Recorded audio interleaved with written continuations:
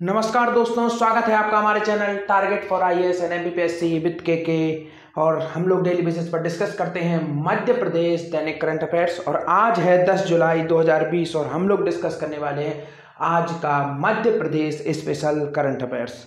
जैसा कि सभी को मालूम है, जो लोग इस वीडियो को पहली बार देख रहे हैं प्लीज़ चैनल को सब्सक्राइब कर लीजिए और बेल आइकन को दबा दीजिए, जिससे कि आपको नोटिफिकेशन मिलता रहे। चलिए शुरुआत करते हैं बिना समय गवाए हुए हमारे डेली करंट अफेयर्स की। तो हमारा पहला क्वेश्चन है, विद्युत नियामक आयोग का अध्यक्ष किसे नियुक्त किया गया है। यह काफ़ी इंपॉर्टेंट क्वेश्चन है। तो आपके ऑप्शन है SPS परिहार, विवेक जौहरी, इकबाल सिंह या इनमें से कोई नहीं। तो आपका राइट आंसर है यहाँ पर SPS परिहार। जी हाँ, SPS परिहार हैं। यह 1986 बैच के IAS हैं। इन्हें इस पद पर नियुक्त किया गया है, जो कि मध्य प्रदेश विद्युत नियामक आयोग के अध्यक्ष कहलाते हैं। इसके बाद देखते हैं हमारा सेकंड ऑप्शन क्या है, विवेक जौहरी। यह कौन है? यह मध्य प्रदेश पुलिस के महानिर्देशक हैं। It means Madhya Pradesh police के सबसे बड़े अधिकारी। इसके बाद देखते हैं इकबाल सिंह बैश्य। यह कौन है? यह मध्य प्रदेश के प्रमुख सचिव हैं। वर्तमान प्रमुख सचिव यही है। चलिए आते हैं, जब विद्युत बोर्ड की बात आ ही गई है तो मध्य प्रदेश विद्युत विभाग से संबंधित जितने भी महत्वपूर्ण करंट विगत महीनों में हुए हैं उन सब का हम यहाँ पर डिस्कस करेंगे, क्योंकि हमारा उद्देश्य मात्र करंट को बताना नहीं, करंट को रटाना और याद कराना भी है। चलिए देखते हैं, सबसे पहला क्वेश्चन यहाँ पर आता है, निष्ठा मित्र योजना शुरू की गई है मध्य प्रदेश विद्युत विभाग द्वारा। इस योजना के तहत क्या किया जाएगा? बिजली चोरी रोकने हेतु यह योजना शुरू की गई है। इस योजना के तहत क्या किया जाएगा? जो महिला स्व सहायता समूह हैं उन्हें ग्रामीण क्षेत्रों में विद्युत चोरी पकड़ने के लिए उनके ग्रुप से डिवाइड कर दिए जाएंगे और वह विद्युत चोरी को रोकेंगे, जिससे दो फायदे होंगे। एक तो महिलाओं को रोजगार की प्राप्ति तथा दूसरा विद्युत चोरी पर लगाम लगेगी। तीसरा देखते हैं, जैसा कि हमने कल देखा था, रीवा सौर परियोजना का उद्घाटन नरेंद्र मोदी द्वारा 10 जुलाई को कर दिया गया है। जी हाँ, 10 जुलाई को यह उद्घाटन होना है, यानी कि आज यह उद्घाटन होना है। माननीय नरेंद्र मोदी जी द्वारा यह उद्घाटन होगा। इसके बाद देखिए, अब घरेलू उपभोक्ताओं को बिजली की समस्या 1 से 3 घंटे में सुलझाने वाला मध्य प्रदेश पहला राज्य बना है। घरेलू उपभोक्ताओं की जो समस्याएं हैं वह ऐप पर रजिस्टर कराएंगे। वह ऐप कौन सा है? यहाँ पर देखिए, बिजली उपभोक्ताओं की समस्याओं के समाधान हेतु उपाय नामक ऐप लॉन्च किया गया है। और इस ऐप के माध्यम से आप शिकायत करेंगे तो 2 से 3 घंटे में घरेलू उपभोक्ताओं की शिकायत का निराकरण होगा तथा ग्रामीण उपभोक्ता जैसे कि कोई DP लगवाना चाहता है, उससे संबंधित कोई बड़ी समस्या है, तो वह 1 से 3 दिन में समस्या का समाधान किया जाएगा। यह सारे वो इंपॉर्टेंट पॉइंट थे जो विगत महीनों में विद्युत विभाग से संबंधित थे। और भी कुछ पॉइंट आएंगे, हम उन्हें आगे इंक्लूड करते जाएंगे। चलिए देखते हैं, हमारा नेक्स्ट क्वेश्चन है, मध्य प्रदेश के राज्यपाल के रूप में आनंदीबेन को शपथ दिलाई गई है। मध्य प्रदेश के राज्यपाल के रूप में, जैसा आप सभी को मालूम है, नवीन मंत्रिमंडल का गठन हुआ है, जिसमें हमने देखा था किसे स्पीकर बनाया गया था, प्रोटेम स्पीकर। कमेंट बॉक्स में जरूर टाइप करिए, क्योंकि मैं आपको यह करंट अफेयर्स में बता चुका हूं और अभी ताजा ही क्वेश्चन है ये। इसके बाद देखते हैं, मध्य प्रदेश के राज्यपाल के रूप में आनंदीबेन को शपथ किसने दिलाई। जैसा कि सभी को मालूम है, आनंदीबेन मध्य प्रदेश के साथ साथ यूपी की भी राज्यपाल हैं। ये पॉइंट भी नोटेड। यह 2 राज्यों की राज्यपाल है और एक राज्यपाल को 2 राज्यों का राज्यपाल बनाया जा सकता है। आपके ऑप्शन है इकबाल सिंह, अजय कुमार मित्तल, शिवराज सिंह चौहान या इनमें से कोई नहीं। तो इसका राइट आंसर है आपका अजय कुमार मित्तल। जी हाँ, अजय कुमार मित्तल हमारे मध्य प्रदेश के हाई कोर्ट के मुख्य न्यायाधीश हैं। और जैसा कि इंडियन कॉन्स्टिट्यूशन के अकॉर्डिंग राज्यपाल को शपथ दिलाने का कार्य किसका होता है? संवैधानिक कर्तव्य होता है। यह होता है उस प्रदेश के मुख्य न्यायाधीश का। और अगर वह मुख्य न्यायाधीश अवेलेबल नहीं है तो वरीयता प्राप्त अदर न्यायाधीश शपथ दिलाएगा या उसके द्वारा नियुक्त किया गया कोई अन्य व्यक्ति राज्यपाल को शपथ दिलाएगा। राज्यपाल की नियुक्ति किसके द्वारा होती है? राष्ट्रपति के द्वारा होती है। चलिए देखते हैं, राज्यपाल से संबंधित क्या महत्वपूर्ण तथ्य बन सकते हैं और क्या क्वेश्चन राज्यपाल से विगत परीक्षाओं में पूछे गए या आगे पूछे जा सकते हैं। तो चलिए देखते हैं, सबसे पहला यहाँ पर राज्यपाल से संबंधित इंपॉर्टेंट पार्ट यह है कि संविधान के भाग 6 में राज्य शासन के लिए प्रावधान है और उसी के अंतर्गत राज्यपाल का प्रावधान है। जिस तरीके से भारतीय संविधान को कुछ पार्ट्स में डिवाइड किया गया है, तो उस पार्ट के अंतर्गत भाग 6 में राज्य के शासन से संबंधित प्रावधान है। इसके बाद देखते हैं 7वें संविधान संशोधन। जैसा कि मैंने अभी आपको बताया कि आनंदीबेन यूपी के साथ साथ मध्य प्रदेश की भी राज्यपाल बनाई गई है। यानी कि एक राज्यपाल को 2 राज्यों का राज्यपाल नियुक्त किया जा सकता है। इसी से संबंधित यह फैक्ट है, 7वें संविधान संशोधन 1956 के तहत एक राज्यपाल एक से अधिक राज्यों के लिए नियुक्त किया जा सकता है, और इसी संविधान संशोधन प्रावधान के अंतर्गत आनंदीबेन अभी 2 राज्यों की राज्यपाल हैं और अधिकतम राज्यपाल होते हैं।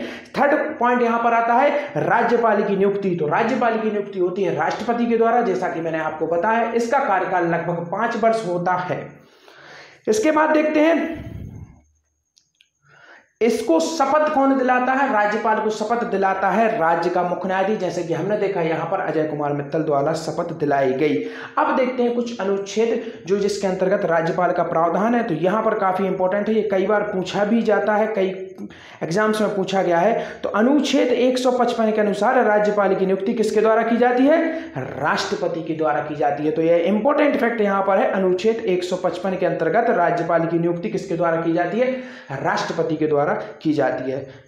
चलिए आते हैं हमारे नेक्स्ट क्वेश्चन पर। करंट अफेयर्स का नेक्स्ट क्वेश्चन हमारा है, ग्रामीण कामगार हेतु सेतु पोर्टल का उद्घाटन किसके द्वारा किया गया है? जैसा कि सभी को मालूम है, अभी शहरी व्यवसायों के लिए पथ व्यवसायी करके एक पोर्टल लॉन्च किया गया था, उसी प्रकार का पोर्टल लॉन्च कर दिया गया है ग्रामीण व्यवसायियों के लिए। तो यह किसके द्वारा लॉन्च किया गया है? आपके ऑप्शन है मुख्यमंत्री शिवराज सिंह चौहान, गोपाल भार्गव, नरोत्तम मिश्रा, मुख्य सचिव मध्य प्रदेश शासन। तो इसका राइट आंसर है मुख्यमंत्री शिवराज सिंह चौहान, सीएम ऑफ मध्य प्रदेश। मुख्यमंत्री शिवराज सिंह चौहान द्वारा यह लॉन्च किया गया है। इसके अंतर्गत क्या किया जाएगा?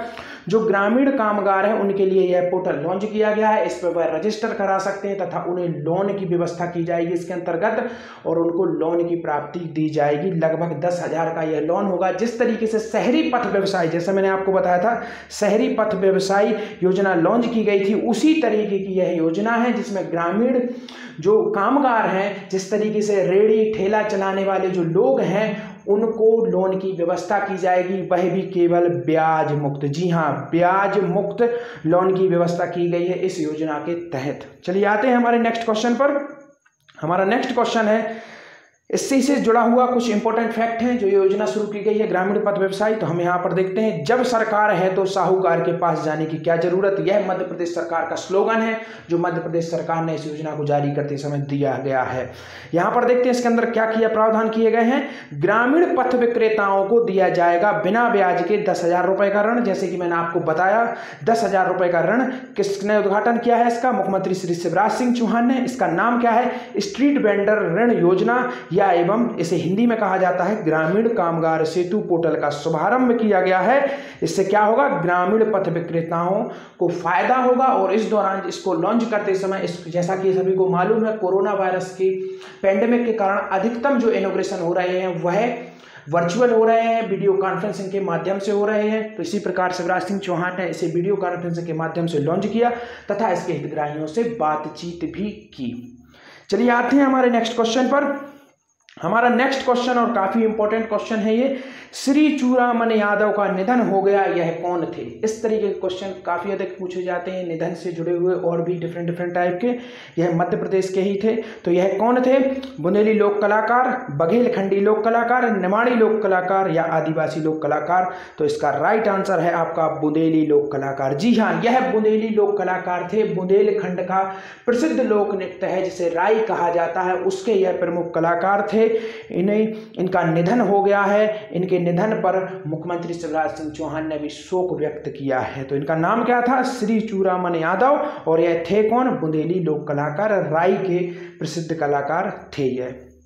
इसके बाद आते हैं हमने कल आपसे क्वेश्चन पूछा था जिसका काफ़ी लोगों ने आंसर दिया, जिसमें से कुछ स्टूडेंट्स ने काफ़ी बेहतरीन आंसर दिया है। और हमने आज से यह शुरुआत की है कि जिन स्टूडेंट्स के काफ़ी अच्छे आंसर होंगे उन्हें हम यहाँ पर शो करेंगे हमारे पोर्टल पर। तो आप देखिए यहाँ पर चंदेल वंश द्वारा, जैसे कि मैंने आपसे पूछा था खजुराहो मंदिर से रिलेटेड काफ़ी इंपॉर्टेंट क्वेश्चन मैंने आपसे पूछे थे, तो यहाँ पर उसका विवरण है। चंदेल वंश द्वारा इसकी स्थापना की गई थी, इसे बनाया गया था। कब बनाया गया था? 950 से लेकर 1050 इसका कार्यकाल था।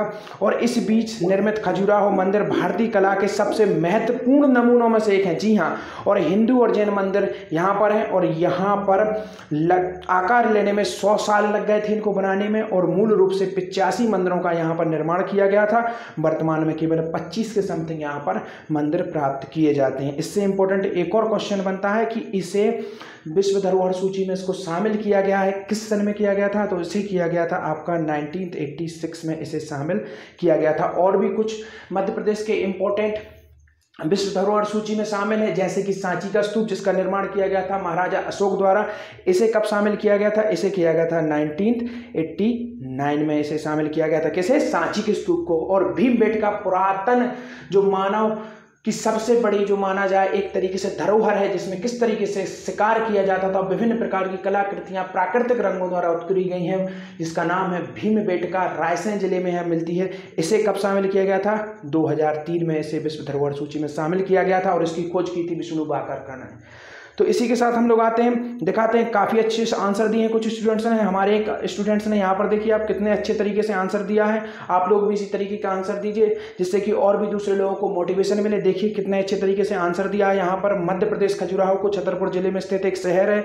यहाँ पर 950 से 1050 ईस्वी में चंदेल राजाओं द्वारा मंदिरों का निर्माण कराया गया था। 1986 में खजुराहो के मंदिरों को विश्व धरोहर की सूची में शामिल किया गया। यह हमारे स्टूडेंट द्वारा दिया गया आंसर है। आप ही लोगों की तरह व्यूअर्स हैं जो आंसर देते हैं, उन्हीं में से एक आंसर हम लोगों ने यहाँ पर छाटा है।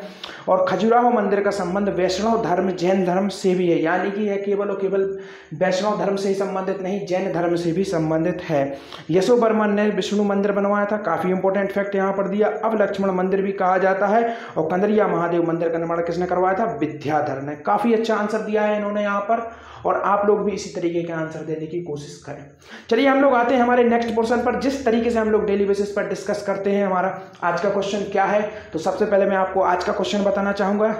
प्लीज़ आंसर दीजिए। यहाँ पर देखिए हमने आपको एक स्टूडेंट का आंसर दिखाया, आप ही की तरह व्यूअर हैं, उन्होंने आंसर दिया। और आप लोग भी इस तरीके के आंसर दे सकते हैं जो कि दूसरे लोगों को नज़ीर पेश करें और वह भी आंसर देने के लिए मोटिवेट हों, क्योंकि it will good for you. यह आंसर आपको मदद करेंगे एग्जाम में। जब हॉल में आप बैठेंगे तो आपको रिमेंबर रहेंगे यह फैक्ट। मैं क्यों आपसे यह आंसर पूछता हूँ, इसलिए आपसे पूछता हूँ, और क्यों आपसे कहता हूँ कि आप टाइप करिए, क्योंकि यह आप ही के लिए बेनिफिशियल होंगे। बार बार जब आप इस प्रक्रिया से गुजरेंगे तो वह फैक्ट आपके दिमाग में स्थायी हो जाएंगे। चलिए देखते हैं हमारा आज का क्वेश्चन क्या है। छिंदवाड़ा के पाताल लोक में पाई जाने वाली जनजाति का क्या नाम है? काफी इजी आंसर है, आप दे सकते हैं। इसका प्लीज आंसर दीजिए और इससे रिलेटेड जो भी इंपॉर्टेंट फैक्ट हो सकते हैं जनजाति से वह भी दीजिए, जिससे कि आपका रिवाइज हो और साथ ही साथ दूसरों की मदद भी हो। चलिए आते हैं हमारे जिस तरीके से हम लोग डेली बेसिस पर डिस्कस करते हैं मध्य प्रदेश स्टैटिक जीएस के कुछ क्वेश्चन।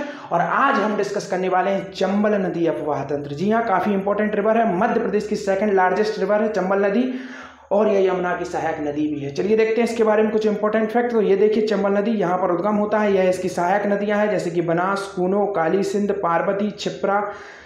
इसके बाद देखिए आप सिंध, बेतवा, ये सब जाके यमुना में मिलती है नदी, और ये चंबल नदी तंत्र है। यहाँ पर आप देखिए ये पूरा चंबल नदी तंत्र है। और चंबल की सहायक नदियाँ कौन कौन सी हैं यहाँ पर आप देखिए? कूनो, पार्वती, काली सिंध, क्षिप्रा, और ये चंबल जा रही है यहाँ से बनास, और यह यमुना में जाकर मिलती है चंबल नदी। और यमुना भारत देश की सबसे बड़ी सहायक नदी है। सहायक नदी है यह, गंगा की सबसे बड़ी सहायक नदी, और भारत की भी सबसे बड़ी किसी नदी की अगर सहायक नदी है तो यह हमारी यमुना नदी है। और यमुना की सहायक नदी कौन है? चंबल नदी। चलिए देखते हैं इसके बारे में कुछ इंपॉर्टेंट फैक्ट।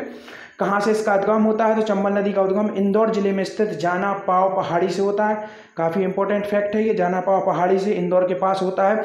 और जो यमुना नदी में एक प्रमुख सहायक नदी है तथा इटावा उत्तर प्रदेश, ये काफ़ी इंपॉर्टेंट क्वेश्चन पूछा जाता है। इटावा उत्तर प्रदेश में जाकर यह किस में मिल जाती है? यमुना में समाहित हो जाती है। इसकी सहायक नदियां पार्वती, बनास, काली सिंध आदि चंबल की प्रमुख सहायक नदियां हैं। चंबल नदी की कुल लंबाई कितनी है?